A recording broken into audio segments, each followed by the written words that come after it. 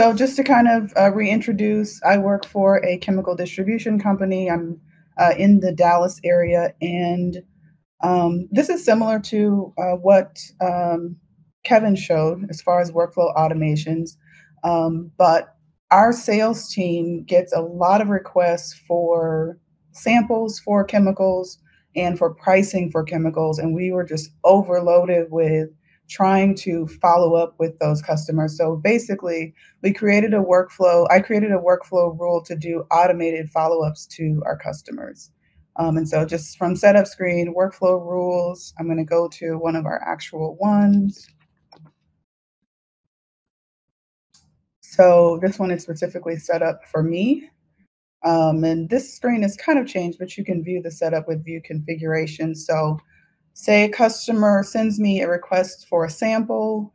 I go in and I change the stage for the potential or deal. We call them potentials. To sample delivered, and it puts them on the workflow to automatically get follow-ups. And so the setup is basically on a record action whenever the potential is edited and stage is modified, specifically that specific field. And I have it set up to where, in this case, it's only if I'm the owner. We have one that, if it's other people on the team, I set up my own because I like to kind of play around with a lot of different features. But if I'm the owner and the stage is sample delivered, we don't have any instant actions, but you can see I have several follow-ups set up. I think you can do up to 5 scheduled actions. So here, after the stage is switched to sample delivered, then 21 days later, the customer is going to get an email notification. And you can set these up using templates, which we've kind of gone over in this session. So I have it sending me a copy of the email because I like to see what goes out to my customers, and then the contact associated with that potential, so the customer's email. And it's going to send them this first sample follow-up email. We've kind of gone over a real quick view of templates. So I've put it in asking them, basically have they had a chance to evaluate the sample and to share any feedback. So that's the template I've put in.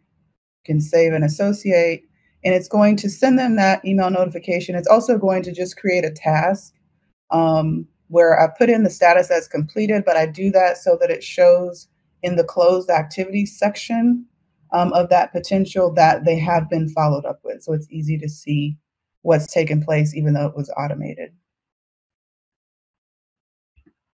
Okay, so we have the first follow-up set up. Similarly, the second follow-up, 81 days after the initial trigger, third and fourth follow-up.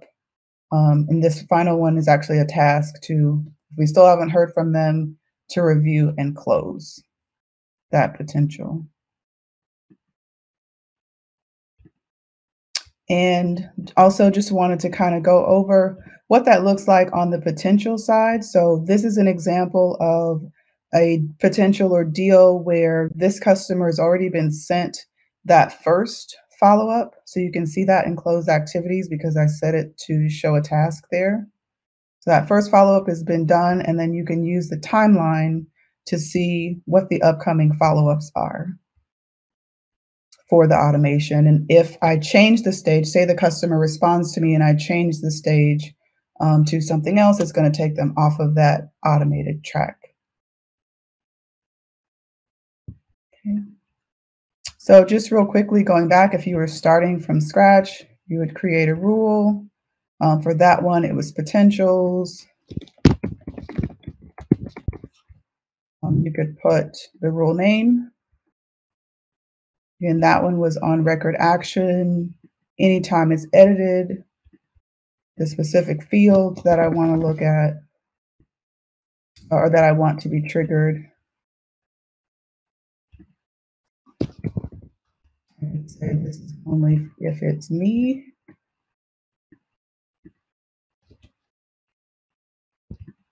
Sorry, another one. Stage. Delivered. And then I could put those scheduled actions in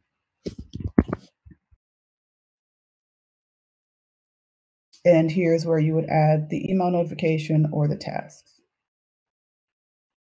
and then save it. All right. Any questions for me?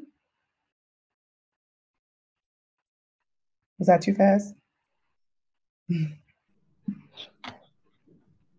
I thought it was great. Yep, Shanik, I think the scheduled actions is something that most of our customers are not aware of too, but I have seen it being used for a variety of situations. So yeah, I mean, I definitely recommend everybody to just at least like explore that scheduled action because they just forget about that part and then concentrate only on the instant actions. Mhm. And this has really, really taken up our productivity to be able to automatically follow up with hundreds of customers requesting samples or pricing. Right. Hey, Shanique, I have a question. My name is Colton.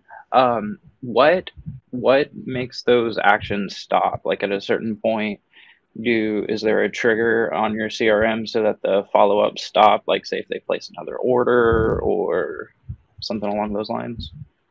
So because I have it set up for a particular stage in our deals process or our potentials process, once it's no longer on that stage, it no longer meets the conditions of the workflow. So that will stop the workflow. Okay, so there would is it say it did one or two of your follow-ups, but then the stage finally progresses out, and then it's done. It's out of the workflow. Right. So if the customer actually ordered, then we would change that stage to closed one. It's no longer on sample delivered, which is what the workflow was set up for. It won't Okay, send them any more of those follow-ups. that's very helpful. Thank you. Mhm.